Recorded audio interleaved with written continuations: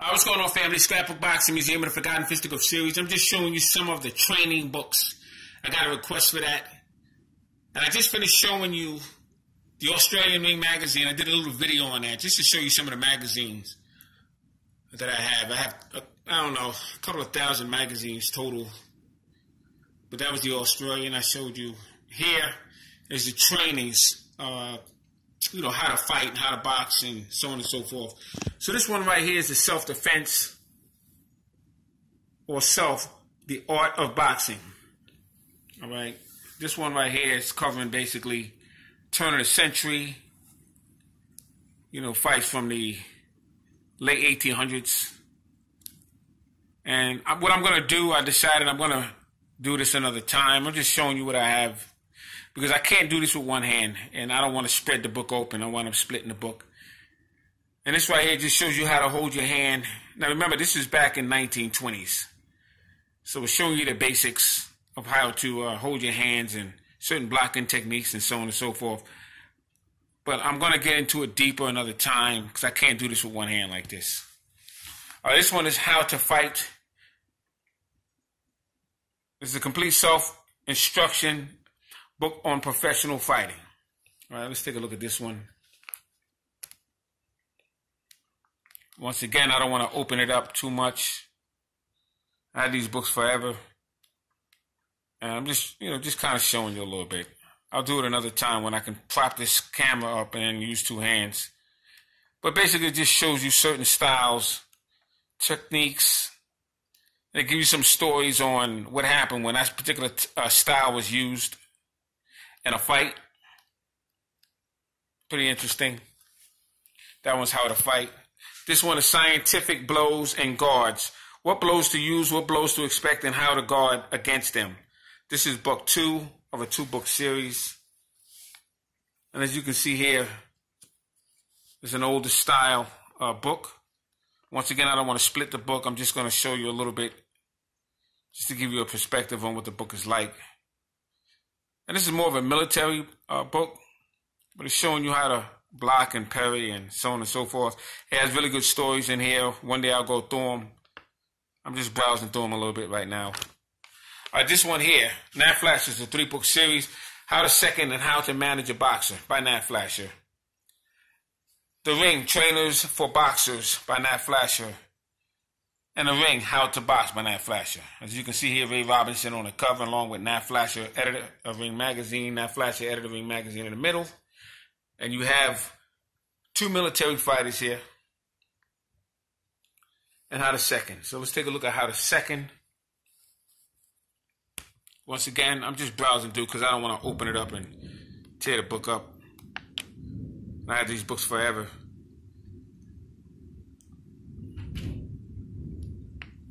And it just gives you, you know, certain rules and boxing commissioner and, you know, just basic stuff. Shows you how to handle a man in the corner, how to corner. They're supposed to take their time and work with the, you know, within the 30 seconds. The 90 seconds that they have to work with. How the fighter is supposed to behave in the corner. Here it shows you how to wrap the fighter's hands. Goes into specific details.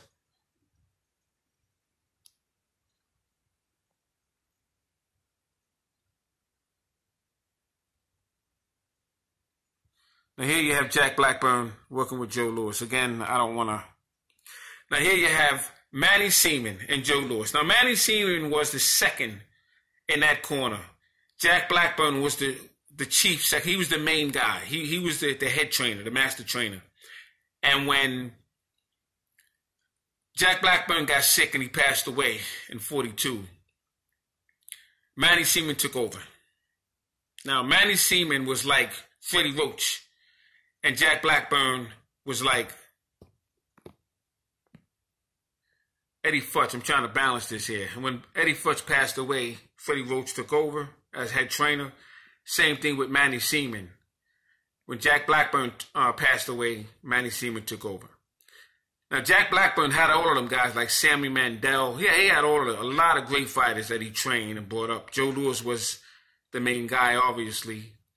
And Manny Seaman took a lot of credit because he was in he was the assistant coach for Sammy Mandel and some of the great fighters in the past. So it just gives you an idea. Here you see Rocky Graziano towards your left, Waddy Bemstein to your right. This is Johnny Paycheck who's sitting down. Johnny Paycheck was an opponent for Joe Louis. He was a bellhop boy. Here you have Jack Blackburn and Joe Louis. They called him Chappie. Now the bottles used to be glass bottles, so they were wrapping them around with medical tape. So in case the bottle fell, it didn't shatter all over the place. That's why you see tapes around the bottles. They used to be glass bottles. Here you have Jimmy Braddock sitting in the corner here. Like I said, I don't want to open up the book too much. Back when we move on. I had these books for a very long time, but I'm just trying to give you perspective. But I will in the future do it a different way where I can show you some of the pages. This one is a trainer for boxers. Let's take a look. Here, it pretty much shows you how to hit a speed bag. It just goes through all the basics for you. Let's see if we can turn this around. Okay, you can see here, this is a Jersey Joe Walcott mowing a lawn. Believe it or not, mowing a lawn was part of the training back then, as well as cutting down trees. This is Joe Louis and Julian Black. Skipping rope. Medicine ball. This book is packed with training regiments with old-time fighters demonstrating them. That was Rocky Marciano. We just passed Joe Walcott. Some of the exercises. So you can see here's Jack Dempsey, Max Baer, Floyd Patterson, Gene Tunney, Ingemar Johansson, Floyd Patterson. Who's this over here? Louis Angel Firpo. So I'm going to do this another time with y'all. Let me go with this one here. This is How to Box. And this one gives you more of an illustration. Here you have Benny Leonard. It's a lesson by Benny Leonard. And all the great fighters are showing you little tricks of the trade in this book here. I got to do this another time. I really want to show you feinting. And you'll see, when I get a chance to show you this the right way, you'll see how the styles have changed. A lot of the old school. Now you can see here, this is the parrying here. Half shoulder roll, half parrying. See, none of this stuff is that they're doing today is new. None at all. Right off the shoulder roll, he's gonna catch and shoot. All right. Just trying to give you real quick idea what I'm going to show you one day. I'll do a segment on these. This right here is a very good fighter. His name is Tommy Gibbons. He was out of St. Paul. He had an older brother by the name of Mike Gibbons. Mike Gibbons became middleweight champion when Stanley Ketchel was shot by Walter Dipley in 1910. Now, he never defended the title. He didn't even fight for the title. He just had it as an interim title. His older brother, Mike Gibbons. Mike Gibbons was one of the greatest fighters at that time. He was in there with Greb and everyone else. Right here, you're looking at some demonstrations. Who we have here? Oh, this looks like Jackie Kid Bird. I'm pretty sure it is. Let's see if it is. That's Johnny Dundee. Yeah, that's Johnny Dundee. Johnny Dundee is the Scotch Wop. Beautiful jab by Johnny Dundee. Phenomenal jab. Here you have Jim Jeffries.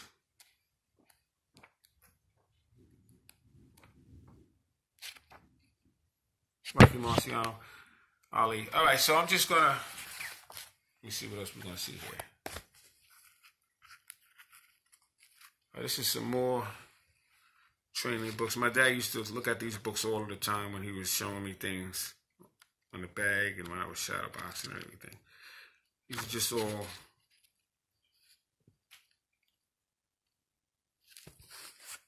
Just trying to continue here. Now, as far as record books, this is a trainer's book, but it also... I get a lot of my stuff from these old books because by the time they get into these internet box recs and all that, they're confused. A lot of them are wrong, box rec. You know, I'm going on a limb by saying that, but when I compare them to the old books, they're not the same. They're different records. So I get a lot of my records from, I have hundreds of books of these, you know, like this with records in it. And let me see, because Harry Greb, I think Harry Greb is number 10, page 10. Let me see, page 10. show you something for a second with the Harry grip. If my memory serves me correctly, yes I am. Okay, Harry grip, 1894 to 1926. That's when he lost his title in 26, and he died in 26. He lost it to Tiger Flowers, but then he died that same year, and so did Tiger Flowers of the same exact injury. It was surgery that actually caused him to die. Fight record. Okay, these are all the records of Harry Greb. This is where I get my information from. And this record book that I have is non-existent. Can't find it too much anymore. But I have so many of these record books, it's crazy. Just give you an idea. See something. With Billy Misk and Battling Levinsky and Eddie McCarthy. I've showed you a lot of these guys before. Bob Moha. All excellent fighters. Bill Brennan. Bill Brennan fought Jack Dempsey in 1920. Phenomenal fight that was. Battling Levinsky. He was a light heavyweight champion. Chuck Wiggins. Very good fighter he was. Leo Florian Hook. George K.O. Brown. Billy Misk. Phenomenal fighter he was. One Round Davis. All these fighters, I can tell you pretty much. Mike Gibbons out of Pittsburgh, but he was actually out of St. Paul. Like I said, he had a younger brother by the name of Tommy Gibbons. Tommy Gibbons fought Jack Dempsey. He was in there with Gene Tunney and Greb and all of them. Powell Reed, Kid Norfolk, phenomenal fighter, Kid Norfolk. He was a colored light heavyweight champion, took the title away from Lee Anderson. Here you have Frank Moody, another good fighter. Ted Moore, Tiger Flowers. He was champion from 1926, and he lost his title to Mickey Walker. Jimmy Slattery, another good fighter. He was out of Buffalo, New York, as you can see here. Gene Tunney, very good fighters. Tommy Loughran, he was from Philadelphia. One of my favorite light heavyweight champions was Tommy Loughran. Jim Delaney. Oh man, good names here. Jeff Smith, Boston. Jeff Smith was out of New Jersey. Very good fighter he was. Roland Todd, all good fighters here. That's the record of Harry Greb. Here you see Bob Fitzsimmons. Here you got Len Harvey. Len Harvey was a middleweight, and he was a very, very good fighter. European middleweight. Len Harvey. Very, very good fighter he was. I'm just going through this. All right, let's go to another book. All right, this book right here. Not going to find no place at all. Not going to happen. I don't know what happened. Something been eaten on it. I got to keep it in plastic. Very upset about that. The Old Timers Sporting Record. This is by Tom Jim Foley. And he was a trainer back in the days. Jimmy DeForce was another very good manager. And Jay Foley was around his time. Jimmy DeForce used to smoke on a cigar. But he had Jack Dempsey, excuse me, Harry Greb, and a lot of them guys. Let's see something here. As you can see here, John O'Sullivan. I got the records of all of these guys. The complete records. Like I tell you, Sam Langford, he had over 500 fights. I have records to show that. You're not going to find that on BoxRec or Wikipedia or none of those other sites. I don't know why. Here's another one here. How to box, how to parry, how to slip, 9, 10, 12 gauge, F-stop, all of these different moves. And here, like I said, I'll take my time and show you this last one here.